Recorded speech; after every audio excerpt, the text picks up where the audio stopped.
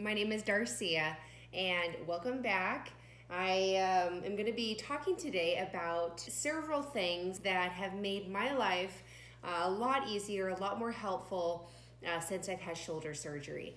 I had my right rotator cuff repaired 4 weeks ago. It's my second repair for my right shoulder. This time around, I've really been able to think of some things that definitely do make my life easier with the recovery process. So if you've ever been through rotator cuff surgery, if you are going to be going through one and want to prepare, if you know of anybody who needs to have some type of a shoulder surgery where you're really going to be immobilized in this sling and you can't take it off, you're in it all the time, just keep watching and I will give you a couple of tips and things that I think have made my life quite a bit easier.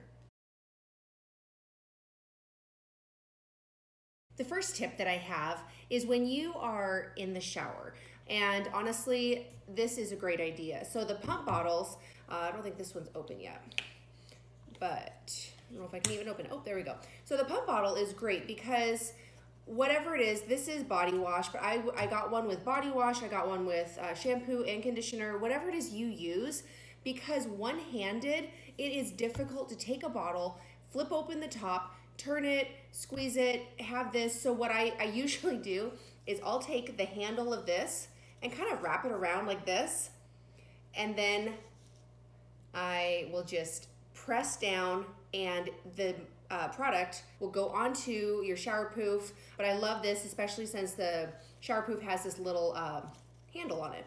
And then I one-handed, and it's so nice because I don't have to get my injured arm involved at all. Just you can't use it, so you have to always remember not to use it. So this makes it a lot easier. My next tip or recommendation for preparing for shoulder surgery is what I did. I think I went onto Amazon and I looked for shirts for shoulder surgery recovery, and they were incredibly expensive. I mean, they were $50 to $70. I'm gonna choose not to afford that. So if you're somebody who can sew a straight line, this is an idea maybe for you. So I went to Walmart and I picked up a couple of these. This is just a black t-shirt. Picked up a yellow t-shirt, and I got like 5 of them. I figured that would help me through like a wash cycle, and they are like $3, the really cheap t-shirts that you can get. And I sized up like 4 sizes because I wanted them to fit really loose on me. I figured that once we washed them, they would shrink, which they did. So just take a note of that when you're buying cheap t-shirts. A lot of times they will shrink, so I'm glad I did that. So this is Velcro. You can also get the Velcro at Walmart or any Hobby Lobby, Joann's type store.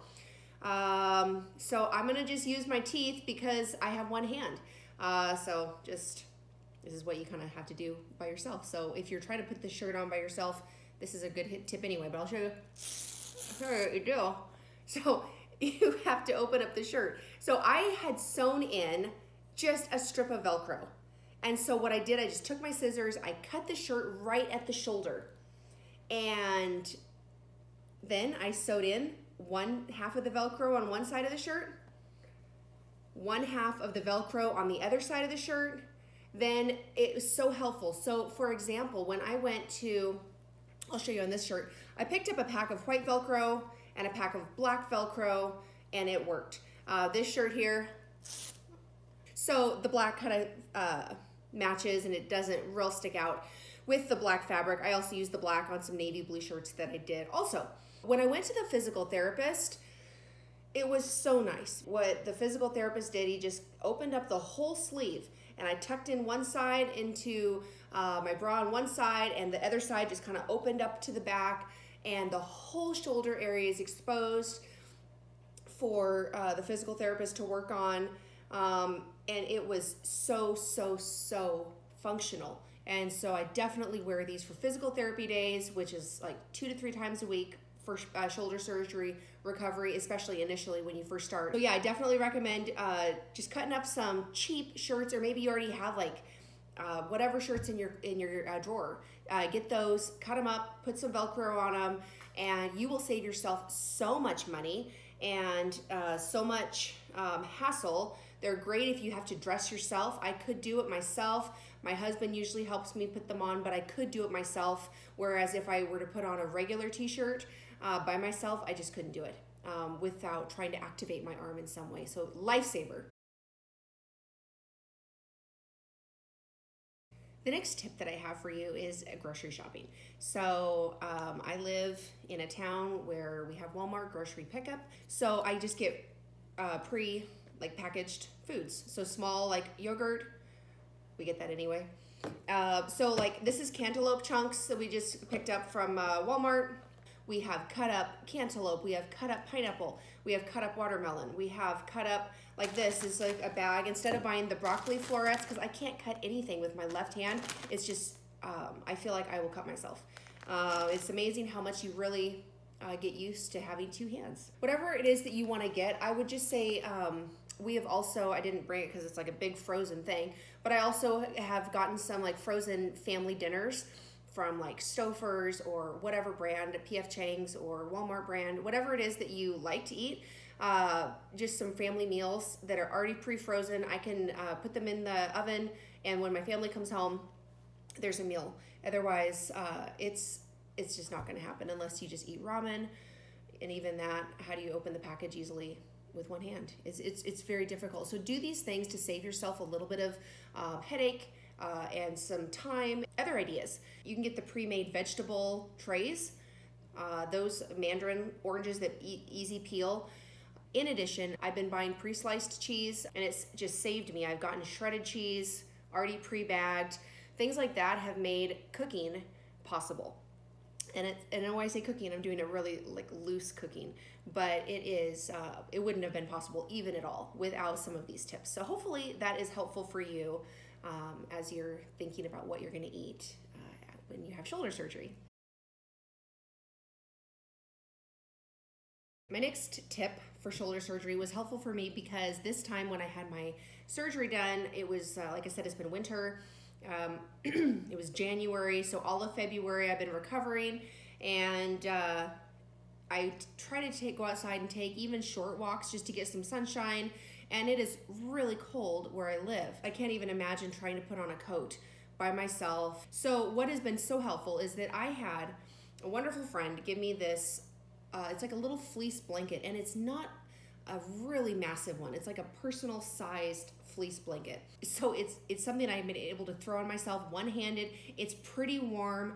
We wash it all the time. It's held up really well, and it's still really soft. And so I've been, especially when I go outside, I throw it around my shoulders, just kind of like I don't even know, like a cape. And I go outside, and this is so great. So if you have some type of a warm blanket you can throw around yourself, that will make going outside easier if it is a cold climate where you are, because that's something to definitely think about.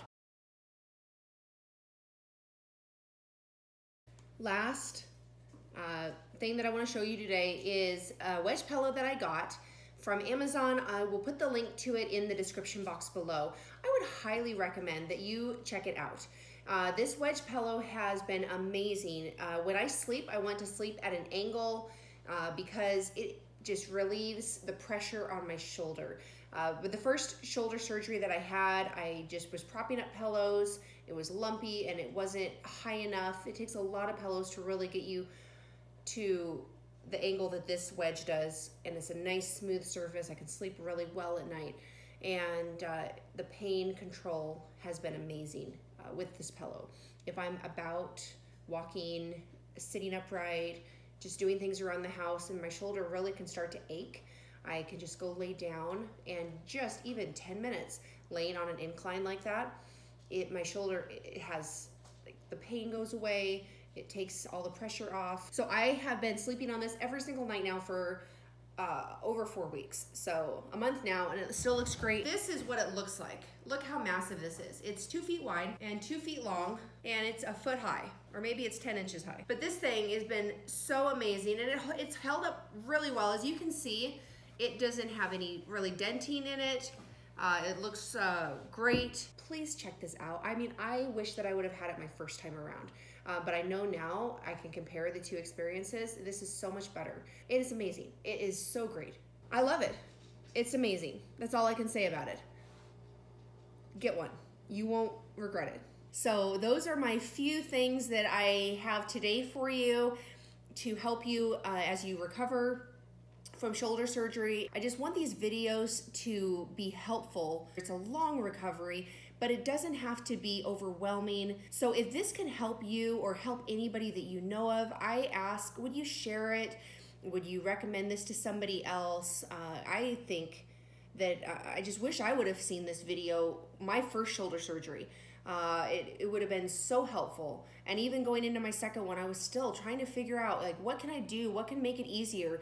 And so if there can just be more information out there about recovery in general, how to live kind of as much of a normal life as you can with recovery, I definitely would recommend it. Thank you for watching my video. Also, I just appreciate you. If you have any comments that you want to leave, there's a comment box at the very bottom. Please leave a comment. Thank you again, and I hope that you will have a great day. Goodbye.